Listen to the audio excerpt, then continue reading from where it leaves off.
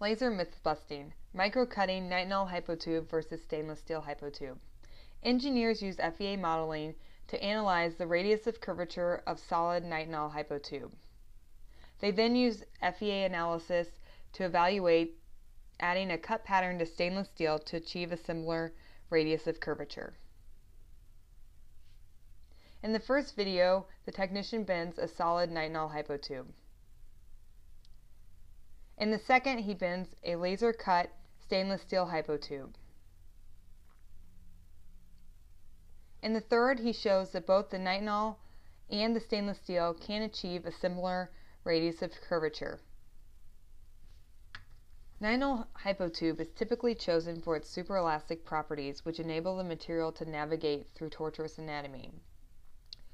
However, with using FEA analysis, Mound Laser has shown that in some cases, when the superelastic properties of nitinol are not critical, a geometric cut pattern can be applied to stainless steel to provide equivalent product performance to nitinol applications. For more information, please contact Mound Laser at sales@mlpc.com or visit our website at www.mlpc.com.